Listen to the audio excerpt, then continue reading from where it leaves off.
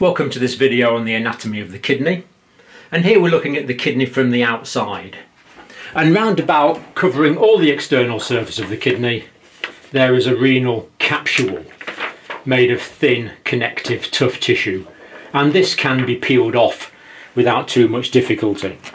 And the thing about this renal capsule is it's very rich in nociceptors, very rich in pain receptors, so it makes the kidney very pain sensitive, as you know if anyone's ever poked you in the kidney. But it also makes disease of the kidney potentially painful, or hemorrhage inside the kidney painful as well. Now, first of all, we notice the renal hilum. Now, the hilum is this gap here. It's the gap through which the renal artery goes in.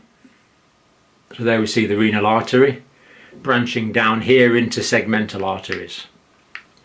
Here we see segmental veins as the blood leaves via the renal vein. So arterial blood directly from the aorta is going to go in via the renal artery, and blood is going to drain from the renal vein directly back into the inferior vena cava. And when the urine has been produced in the kidney, it's going to drain down this tube here, which goes to the bladder, and this is the ureter. The ureter has muscular walls, and the transport of urine from the kidney down to the bladder is an active peristaltic process. Looking at the kidney side on, here we see the lumens of the vessels. I think we can see the arterial lumen here and the venous lumen here, and here's another view of the ureter. And also going in and out through the hilum, not illustrated on this model, there's going to be lymphatic vessels draining the kidney of excess lymphatic fluid. And there's going to be nerves going in and out of the kidney as well. And as we go around to look at the cutaway section, we notice that the kidney is in layers. The outer layer here is the renal cortex. So here we see the renal cortex going around the outside of the organ. So this is all renal cortex here on the outside. And also, I don't know if you can see, but that tissue there is the same kind of tissue as that there by the looks of it. And these are the cortical columns. So the cortex is the outside part, but then cortical columns project down between these triangular shaped structures that form the renal medulla. There's another cortical column there.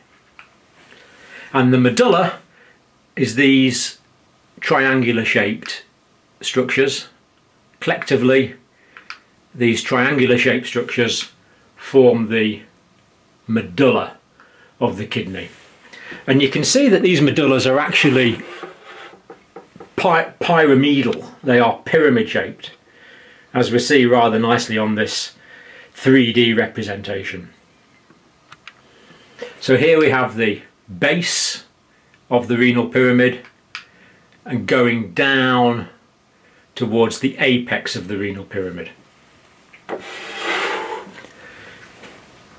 And the apex contains the papilla. So here we have the papilla at the apex of a renal medullary pyramid. And papilla means nipple-like structure. And what's happening is the urine is going to be produced between the cortex and the medulla.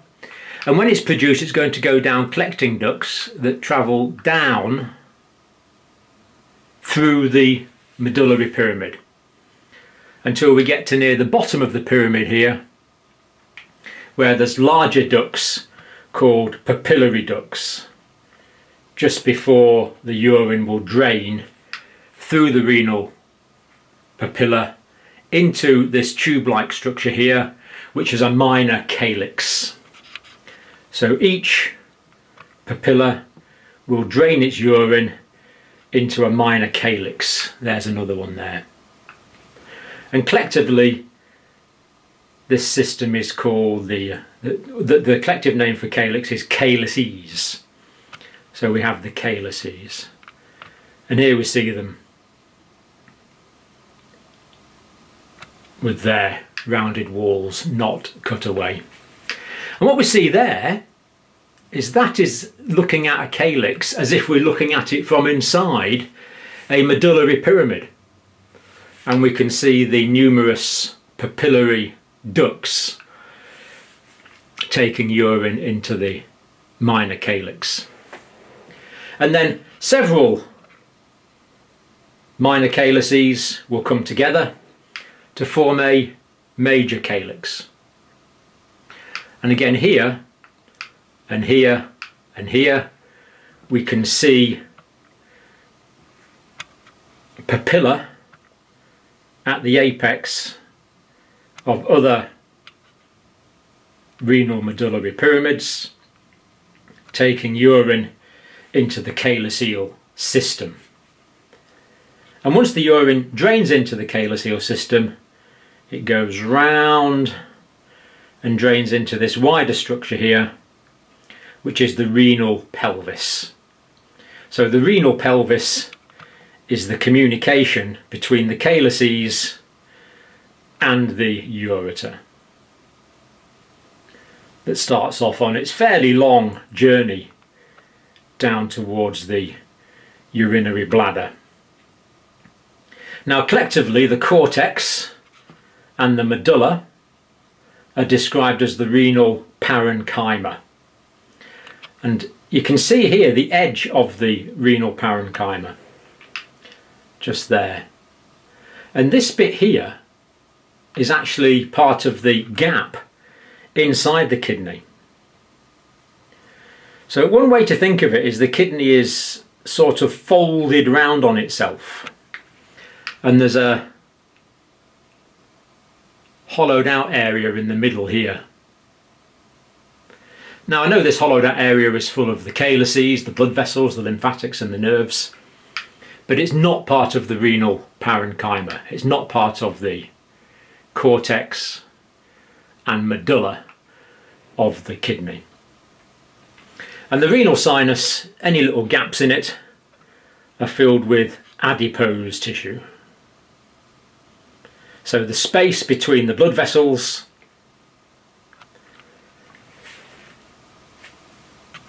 the calyces, the lymphatics, the nerves, filled with protective adipose tissue.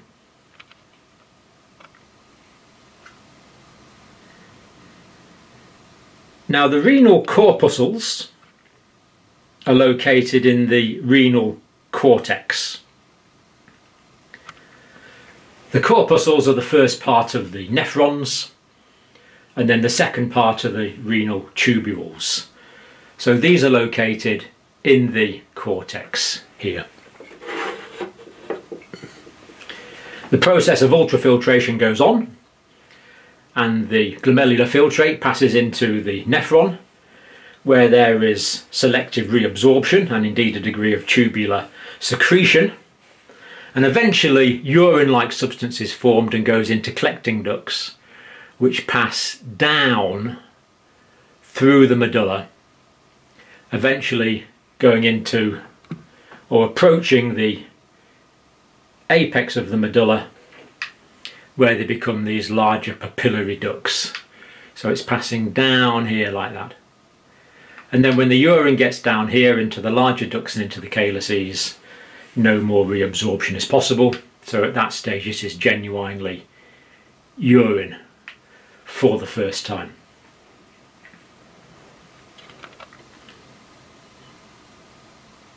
Let's just trace the blood supply. Here we see the renal artery going in.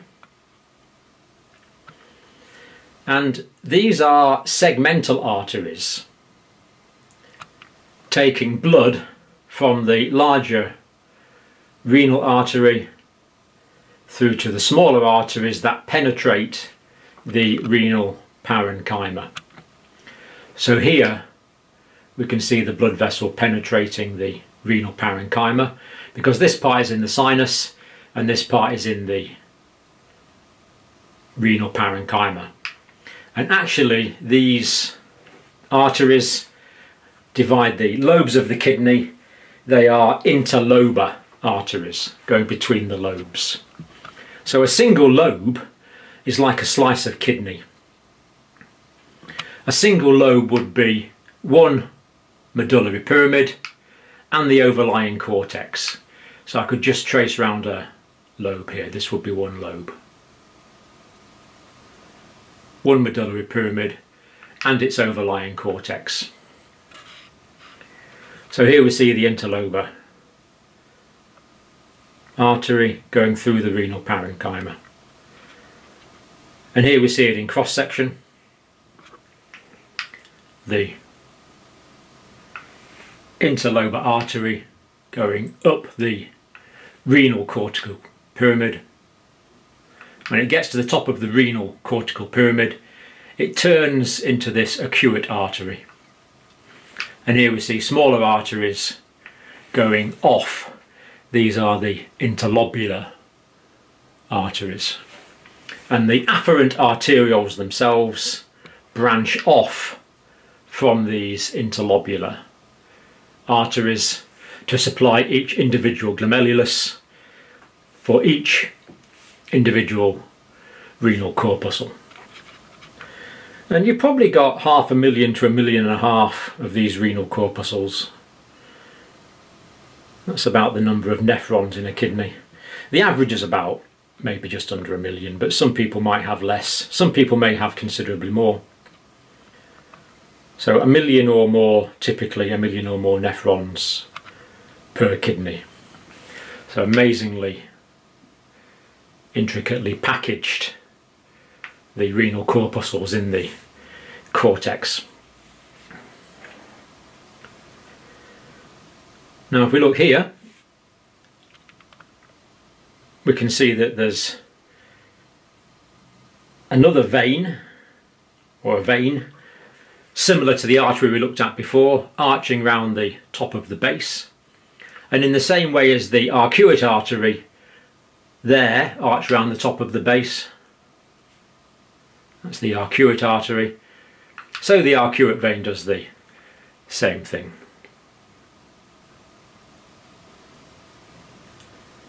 And we see the interlobular veins here draining down into the arcuate vein. And we also see vessels from the vastus recta capillary network bringing blood back up from the medulla and also to the arcuate vein. So whether the blood is drained up from the medulla or down from the cortex, the blood enters the arcuate vein, goes round back into the interlobular, that's the interlobar veins. The interlobular veins are the little ones, the interlobar ones are the big ones. So the blood's draining from the arcuate into the interlobar, back into the segmental veins, which in turn are going to drain back into the renal vein. So we know the kidneys are units for purifying and filtering blood, and we see that they are an amazingly intricate arrangement of interconnected specialized tissues, beautifully anatomically arranged to facilitate this essential physiological requirement.